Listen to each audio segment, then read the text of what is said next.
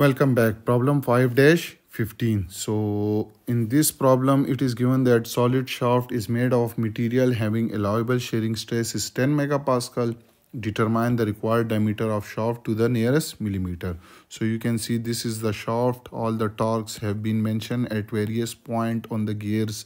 So we have to find the required diameter of this shaft. So let's start with the solution. So what we will do is that the internal loading, I will write the internal loading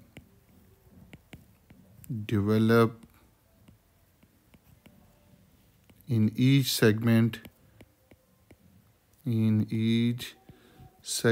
of shaft is shown will be shown in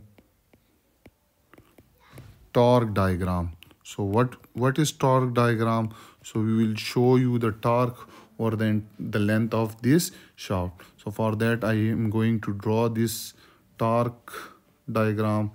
So I have taken two lines and we have a line from here that shows the entire length. So at point A you can see a torque of 15. So this is the torque 15, for example, that is in clockwise, so we will take downward. So moving from A to B we have same torque, clear, but at point B you have 25, which is 25 Newton into meter, so total will be 40. So this torque will go toward 40. So this point is 40. Now for moving from B to C there is no other torque, so it will remain horizontal. But at point B you can see there is a torque of 30 Newton, and that is one thing is that this is counterclockwise, so positive. Again, this is counterclockwise, this is positive 40, this is clockwise torque, so it will be minus 30. So plus 40 minus 30 will bring it to 10. For example, this is 10, and again you can see there is no other torque, so it will remain same horizontal. At point D we have a torque of 60 in counterclockwise, so plus 10 and 60 will bring it to 70. For example, this is 70 and it will remain horizontal till this line. Correct it, it will be horizontal. And you can see at the end you have a torque of 70 in clockwise, so it will be 0. So this is the torque diagram. So this is point A, this is point B, this is point C, D, E. You can do this, or either you can take the section and you can draw you can find the internal loading in each segment. So whatever is possible for you, you can do that.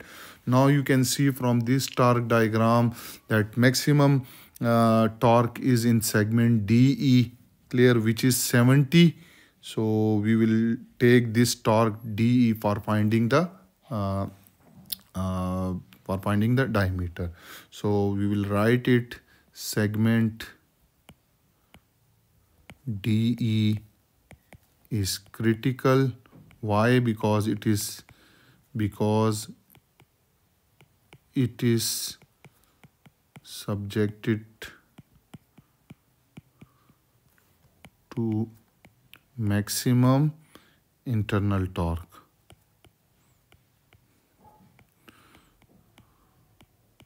So what we will do, we know that allowable shearing stress is equal to maximum torque, which is in DE multiplied by C divided by J.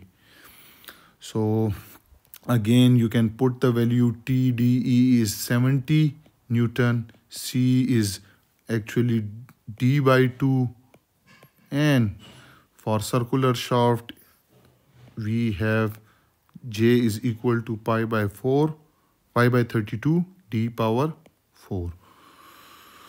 So T allowable is 10 into 10 raised to power 6 because 10 megapascal. So 70 into D divided by 2 divided by pi by 32 d power 4. So now it's very easy, you can easily solve it, and you will get d will be equal to 0.03291 meter, or this d in term of millimeter will be equal to 32.91 millimeter, and if you round about it, it will be equal to 33 millimeter. So this is the diameter of shaft that can be used to support this torques. I hope you have enjoyed this video. If you like my videos, then subscribe it and press the bell icon so that you can get the notification about the latest video. And if you have any question, you can ask me in comment section. Thank you.